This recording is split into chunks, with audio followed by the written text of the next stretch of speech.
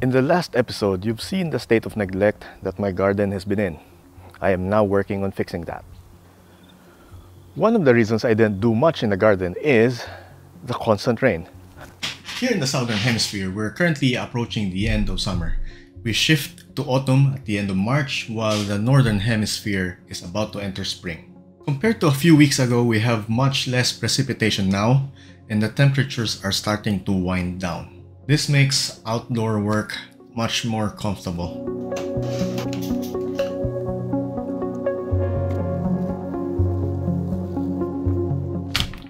Melbourne has a climate classification of CFB, also known as a temperate oceanic climate, based on the Köppen-Geiger climate classification system. The C here represents temperate. It describes a temperature range of the coldest month of winter, which is between 0 to 18 degrees Celsius, and at least 1 month averaging over 10 degrees. F here means the amount of precipitation is more or less equal during winter and summer. Our winters and summers are equally wet. B means the average temperature of all months is below 22 degrees Celsius. The gutters in my garden get flooded whenever we have downpours in winter and summer. My garden beds are generally doing fine because I dug them all up and replaced with loose soil. But that doesn't mean that the elevation has changed. I started wondering what the groundwater level is like in my area. Now, I don't have the appropriate tools to measure that, but thankfully, my Google Foo is strong and I could look it up online. Now, before we start looking at the data, I need to make a disclaimer. I am not a hydrogeologist, and I may be wrongly interpreting the data which I'm about to show you. But if this is something that you're familiar with, please let me know. I'd love to hear more about it from you, or at least just be corrected. Let me know down in the comments. To get a visualization of the groundwater level in your area, just search for groundwater map and your area. Let's start with mine. I'm in Melbourne. Doing a search for groundwater map Melbourne gives me the VVG website, or Visualizing Victoria's Groundwater. From here, we want to go into the map portal.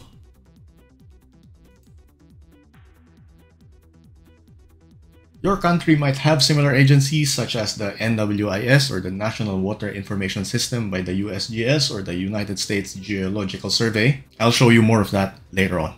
We're looking at Victoria. That's one of the states in Australia, and that's where Melbourne is.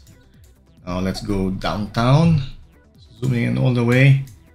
As you can see, there are a lot of map points here. These are locations of bores, or where they have dug down to gather data. Switching over to the water table view, specifically the depth to water table, this gives us more or less the view that we want. So the more red it is, the more shallow the groundwater level is. Let's set transparency down a bit just so we get a better view of the city. As you can see, most of the city is in red, which means the depth to the water table is rather shallow. Now let's get rid of this overlay and look at the city again. Let's say we wanted to have a look right at the CBD, just somewhere around the city. Now click on Drill Virtual Bore.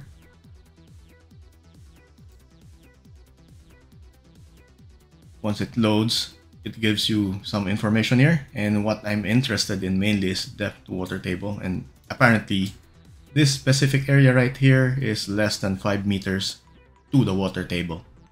Now this area here around the Melbourne Museum shows that the water table level is somewhere between 5 to 10 meters, so it is quite deeper than the city. Now let's zoom all the way out again and remove the bores information. Bores overlay rather, and put back the depth to water table overlay. You can see that the further out from the coast there are more green areas, which means that the groundwater level is very deep down. Now looking at my area specifically, it says here that the depth to water table is less than 5 meters, which might explain why I get that flooding, or it could just be poor soil, might be too compact, too clayey. And again, if you've been watching from the very start of this vlog, I've been complaining about clayey soil. It could be one or the other. But it's just interesting to know that the water level in my area is shallow. And this got me thinking that since it is less than 5 meters deep, during the days that we get downpours, such as in summer or in winter, the soil, the ground gets too saturated and it can't hold that much water anymore, hence the flooding. As a result, it takes a lot more time for the rainwater or for the flood to drain out. It sounds plausible. Like I said earlier, your country might have similar agencies and similar research or projects. And out of curiosity, let's try a few other countries. Based on my channel stats, the top 5 views are from the USA, Australia, Philippines, India, and the UK. So let's do this 5. My search for the US equivalent took me to the National Water Dashboard of the USGS. Of interest to me would be this groundwater levels tab. So let's click on it and turn it on and disable the stream flow tab. Now the map now shows a bunch of data points for water level depths, and based on the colors, from what I can tell, the yellows are more shallow while the reds are deeper. Say for instance, this specific triangle here, it says it's 4 feet deep below land surface, while this red triangle here is 162 feet below land surface. So I'll be placing the link down in the description for you to look up your area. Now for Australia, my search has taken me to the BOM website of the Bureau of Meteorology, and we have this Groundwater Explorer application. I think what I would like to see here would be the groundwater measurements, so water level, and it takes us to this overview here now. And let's say we wanted to zoom in to Sydney, be right around this area. In order to look up the data, you must be in the bore viewer mode, which is this one.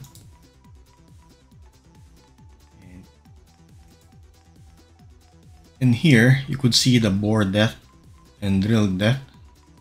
These are more or less representative of where the water level would be for that bore. From what I can tell, the dark blue are shallow, while the lighter blues are deep. Let's see if that's correct.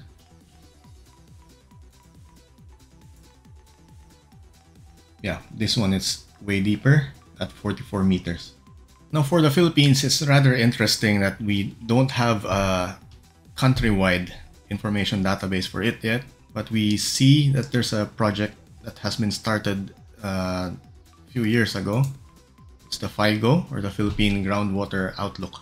It's a joint project by the Ateneo de Manila University with the BGS, the British Geological Survey, and a bunch of other agencies. As of right now, they do not have a map yet. Clicking on Go to Map does not bring you anywhere, but if you go to Dashboard, it looks like they have implemented this in 2 cities so far, in Iloilo City and Pampanga City. So let's look at Iloilo, choose well site. There are a few bores here, mostly in schools. Let's pick Pavia National High School. And here's the static water level. It's 4 meters on average. It's 4 to 5 meters below ground level. And there we go, 4.32 meters below ground. Up next is India. After looking around, I can't find a real-time map-based view. Instead, they have static water level maps. And the last one was from May 2020, but there's no link. So let's have a look at the January one.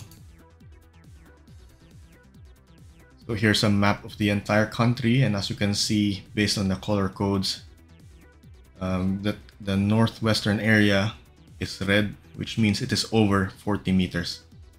Well, the rest are shallower, with the shallowest areas in blue.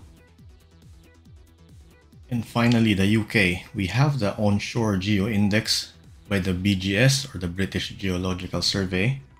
And in order to look up the water level, I think you might need to look at the boreholes. HAS boreholes. Selecting that overlay would give you a bunch of data points.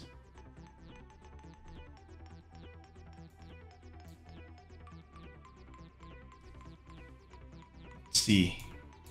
Clicking on somewhere here gives us final depth of 68.5.